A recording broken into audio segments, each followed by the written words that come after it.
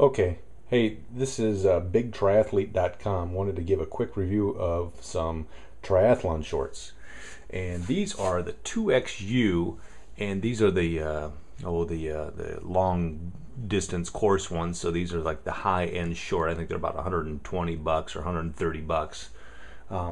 So really nice material. The sides are stretchy. I wish you could see this better on the camera, but there's kind of a different type of material here versus here. Extremely comfortable. The inside of the legs have the gripper on there. That's probably the only thing that's not my favorite, is the gripper, but it works real well, stays put wherever you put it. Just have to adjust it over a little period of time.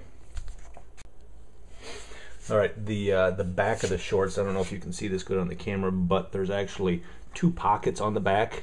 Awesome when you have to carry extra stuff. When I wore these in Ironman, right after I got out of the swim, I'd had a couple gel stuck back there, so I was able to get nutrition right away and save my time between coming out of the swim and transitioning to the bike, so that was nice.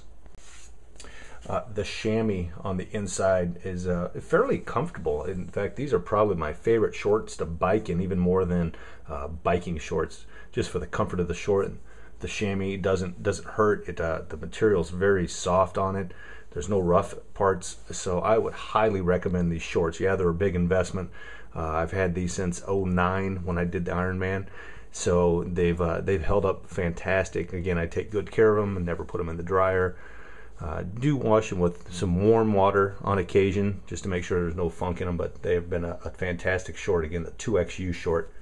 So check them out.